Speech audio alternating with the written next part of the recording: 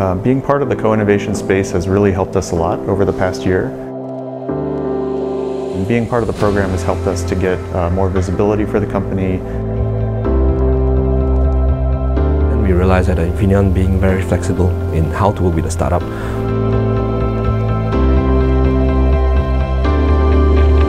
Infineon opened up doors for us to do testing pilots and also introducing us to a potential distributor.